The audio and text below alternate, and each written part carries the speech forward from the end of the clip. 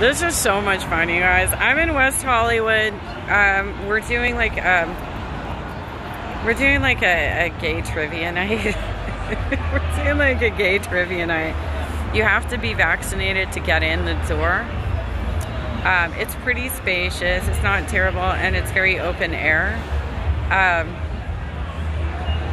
We had dinner here, and LA County is way the fuck better about wearing masks than what we're seeing down in Orange County, which is pretty rad. So we're out here, we're sucking. We suck at this trivia shit. We suck at this trivia shit so much. They just asked like fucking 5 James Bond questions in a row. I don't fucking know anything about Bond. I was brought specifically for my music knowledge, and they're dropping all sorts of pop songs I've never fucking heard of before. But we have hooked up with a couple other gay dudes who like have added to our team, and they're helping us out, and so we have been able to figure out a few of the questions collectively as a group.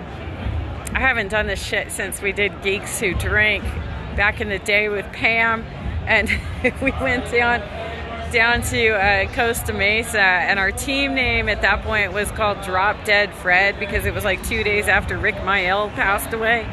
And for anybody who's spoiler alert, for anybody who's read Harry Potter, Fred Weasley gets killed in the 7th book. So we got Groans. Our team name got Groans.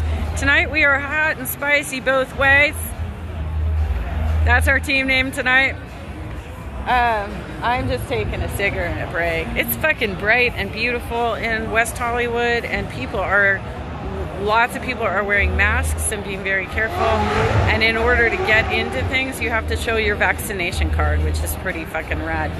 And I think we might have one more round of trivia, potentially. We might have one more round of trivia. We're kind of sucking ass. We're not doing great, but we're having a lot of fun doing it. We're having a lot of fun doing it. My mom and I are enjoying our lovely gay night. We're having a lot of fun doing this, and then we got a long drive home.